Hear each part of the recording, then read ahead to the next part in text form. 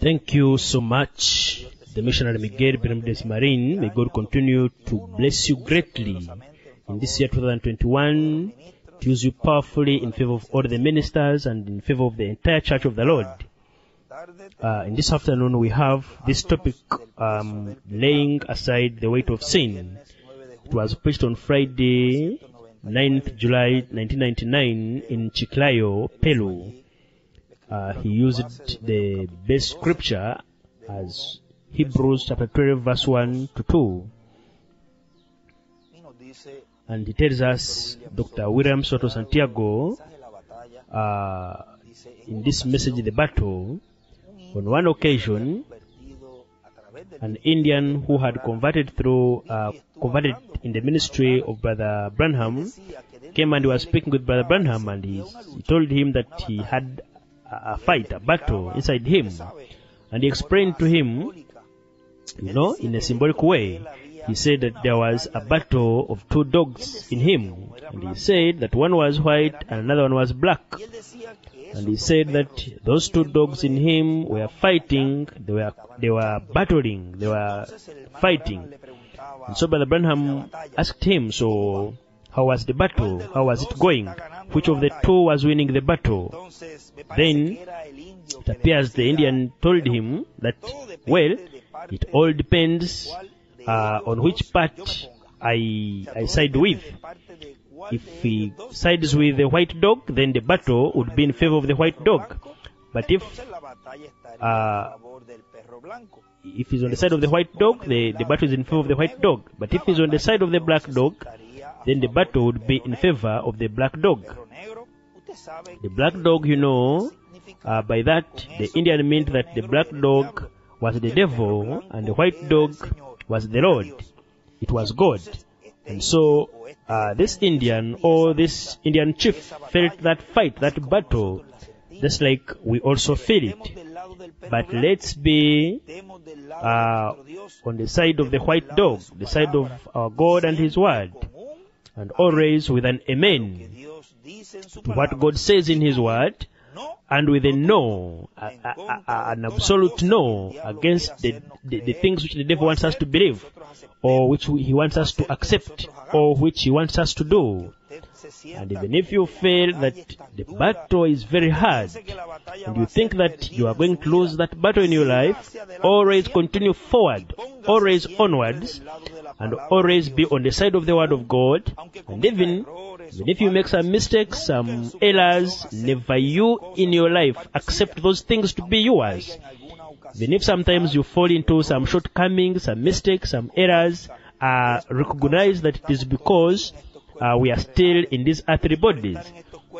And since we are in these earthly bodies, that is why the devil can put you, make you to fall in faults, in errors, and that is the weak part that remains for every child of God here on earth.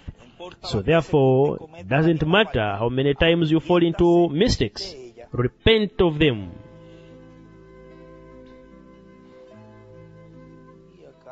And here, in the message, When Faith is Anointed, preached by Dr. William Soto Santiago, he tells us in this little part, in this extract, I'm not going to read it full because you have it there in the Bible study. It says on page 3 at the end, in the last two paragraphs, and we continue on page 4, it says, now we see that when God was among the people of Israel through Moses, and he was using Moses for the benefit of the people, well, there was no attraction on their part, because like all the other people, like all the other nations, well, we find that they had their bad side, see?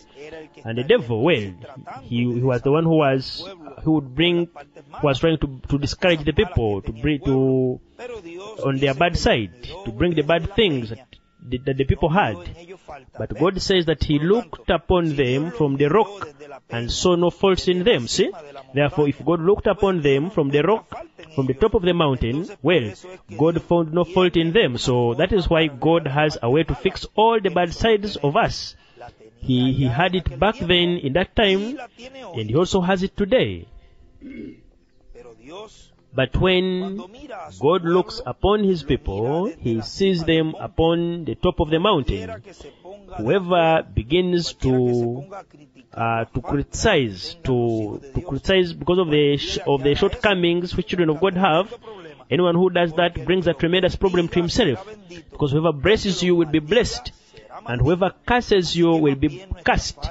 So instead, we fix our own shortcomings, our own mistakes and errors among ourselves according to the plan and the order that God has given us to fix all that. See?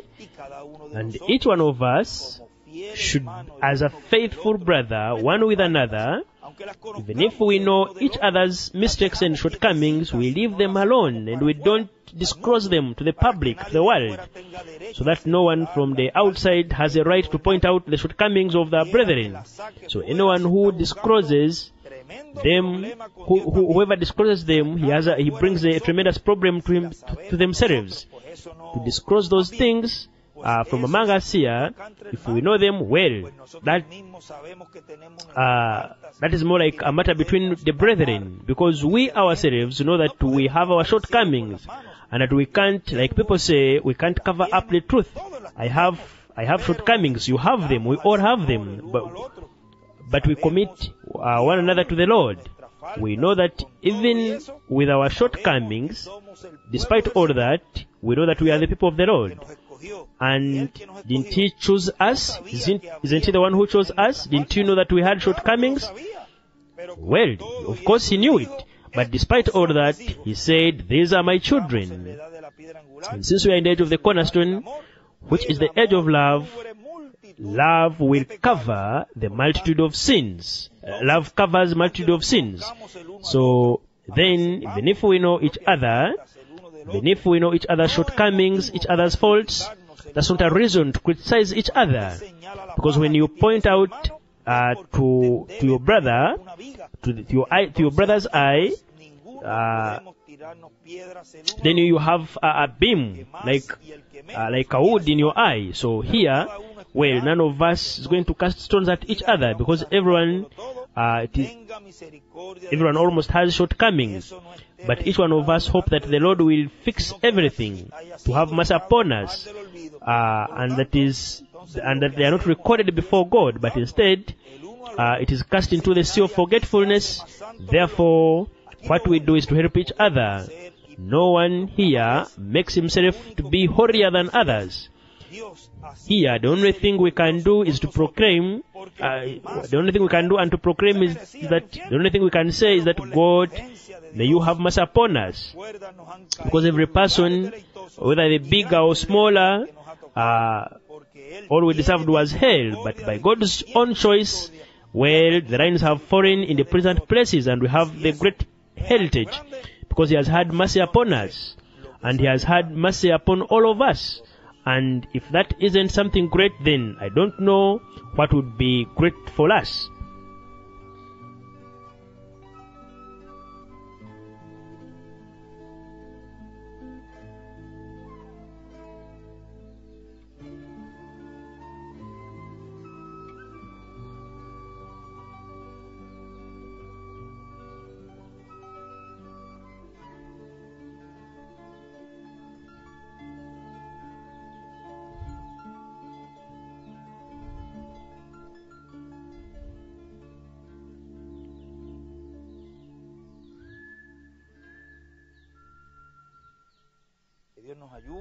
May God help us in this year 2021, and may we all be prepared to receive our transformation.